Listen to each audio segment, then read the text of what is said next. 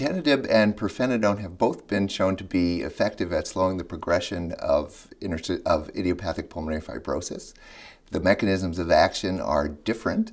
Nintedanib was designed to inhibit three growth factors: vascular endothelial growth factor, fibroblast growth factor, and platelet-derived growth factor. And probably all three of those growth factors participate in driving the progression of IPF, so inhibiting them, we think, is responsible for the beneficial effects of nintedanib. It is possible that nintedanib also inhibits some other growth factors, and that would be a very interesting thing for further investigation. Pirfenidone was initially found from a screen for compounds to inhibit inflammation and was subsequently found to inhibit fibrosis in animal models. The mechanism of action was less clear. We know that it inhibits TGF-beta, a cytokine that's very involved in the progression of pulmonary fibrosis, and also acts to scavenge or absorb reactive oxygen species, which we also think participate. So interestingly, both of these drugs probably have multiple mechanisms through which they inhibit idiopathic pulmonary fibrosis progression. Currently, we think idiopathic pulmonary fibrosis is driven by recurrent or non-resolving injury to the alveolar epithelium, followed by aberrant or over-exaggerated repair responses. And there have been a large number of molecular targets identified in basically two strategies to treat idiopathic pulmonary fibrosis. The first would be to protect the alveolar epithelium from that recurrent or non-resolving injury. The second strategy would be to try and dampen the overexuberant repair processes.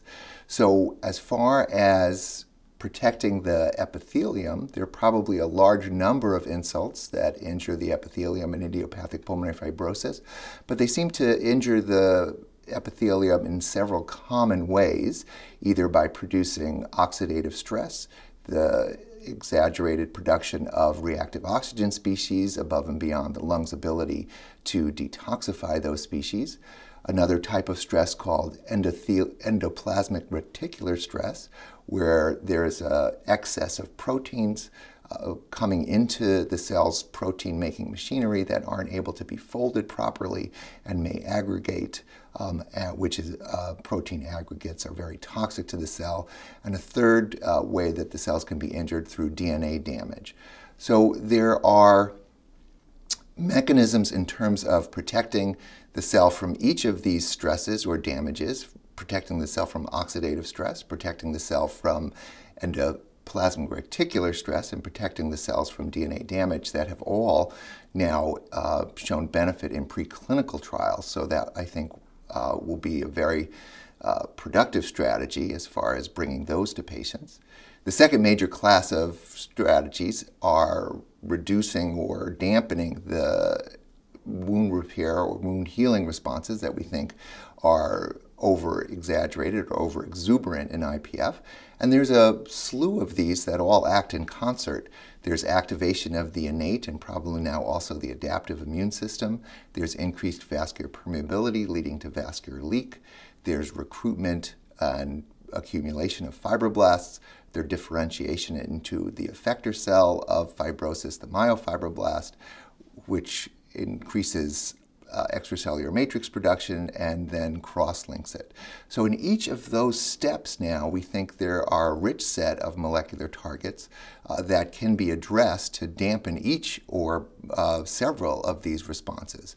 Things to dampen the innate immune system activation that we think drives fibrosis, things to potentially reduce vascular leak, things to reduce fibroblast recruitment or accumulation, things to reduce fibroblast differentiation to myofibroblasts, and things to inhibit matrix cross-linking.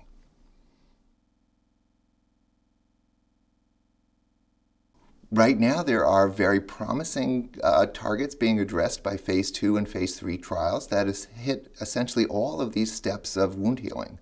There are antibodies targeting cytokines that drive innate immune system activation, IL-13 and or IL-4, that are being addressed or inhibited by antibodies that are in later phase trials. There are multiple agents that target fibroblast accumulation and or differentiation into myofibroblasts, including agents that inhibit the activation of TGF-beta, agents that inhibit another growth factor that we think drives fibroblast differentiation and maturation's connective tissue growth factor, and another mediator that we think is very critical for fibroblast recruitment called lysophosphatidic acid. So all three of those are being addressed in later phase trials. And then as far as matrix cross-linking, there is an antibody to one of the enzymes that we think is most relevant for matrix cross-linking, lysyl oxidase-like 2 or LOXL2, that is also being addressed by antibody therapy in a later phase trial.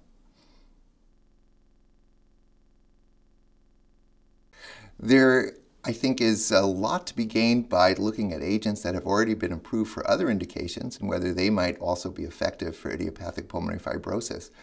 One that is about to be investigated is the antibiotic Bactrim.